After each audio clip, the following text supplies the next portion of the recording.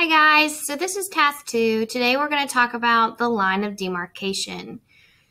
So Columbus, we're going to read this paragraph and then highlight the definition for line of demarcation. The image to the right is kind of just to help us visualize what this looks like.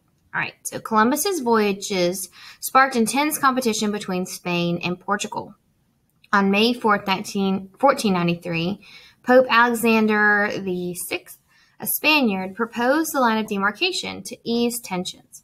The line of demarcation is a line drawn along a meridian in the Atlantic Ocean as part of the Treaty of Tordesillas in 1494 to divide new lands claimed by Portugal from those of Spain.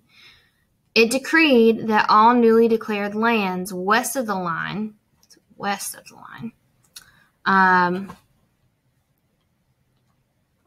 line of longitude running through the eastern part of the present-day Brazil belonged to Spain, and everything else east to Portugal.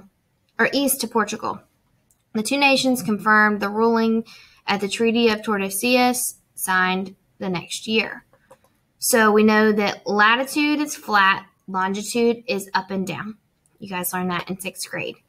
And the part that says the Treaty of, or the line of demarcation, I'm going to highlight it. The line of demarcation is a line drawn along the meridian in the Atlantic Ocean as a part of the treaty.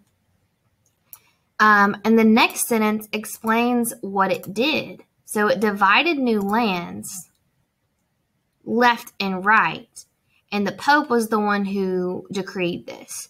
And so all of these lands, the North and South of America, were not claimed yet. And so this was kind of the first decree that claimed these lands. And they split them up between Spain and Portugal.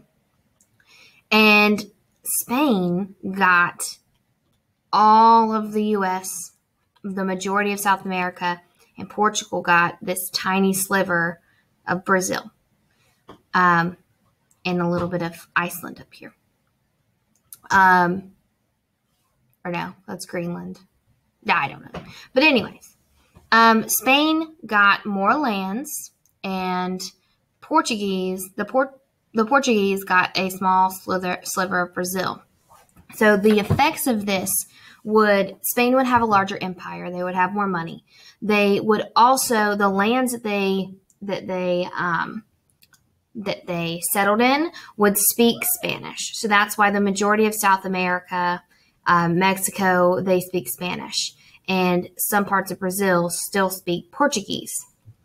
Now, the U.S. is a different story because we had Britain and France who came in and were trying to take us over. France eventually settled in Canada, and British took over North America, and so that's why we speak English. And some parts of some parts of Canada speak French. Okay. Awesome. That's it for this. Bye.